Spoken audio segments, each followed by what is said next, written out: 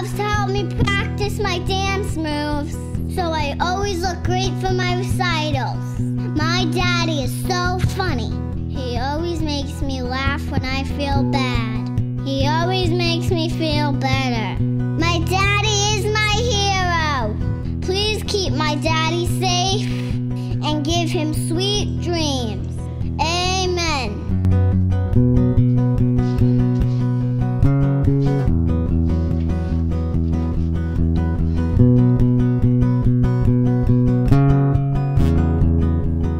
God, please help me. My dad is so annoying. He's always in my business. Who are you talking to on the phone, Lexi? Who's this guy that commented on your Facebook, Lexi? Oh, is that Snapchat you're on, Lexi? Hi, world. Why can't he just leave me alone? I'm not even allowed to talk to guys. If he even sees me talking to a boy, I'm instantly embarrassed. God, he's out of control. How am I ever going to get married? Ugh! That's not even the worst of it though. The worst is he has absolutely no sense of fashion. I mean, I can't even talk about his clothes, but he never lets me dress the way I want. It's always, that's too short, that's too low, that's too tight. No offense, God, but he wants me to dress like you.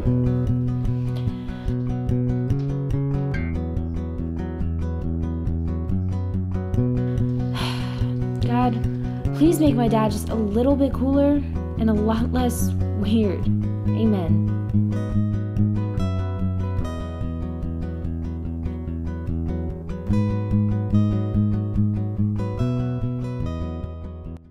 Father God, thank you for my dad. He's always been a hard worker.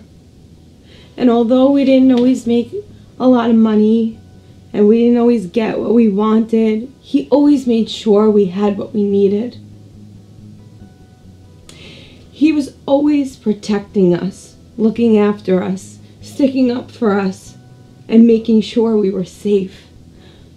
And I thank you for a dad that made me feel safe. I didn't always appreciate him, but once I got older, I realized that over the years, he showed me what to look for in a husband. He showed me that I was worth being loved and being loved well. He showed me what to look for in a father for my own children. He showed me what I wanted them to see, hear, and experience with their father. And although he's never been perfect, he was always willing to give us his best. And God, I thank you for this man who is a reflection of who you are, what you sound like, what you act like. God, I thank you for giving me a dad who's just like you. Amen.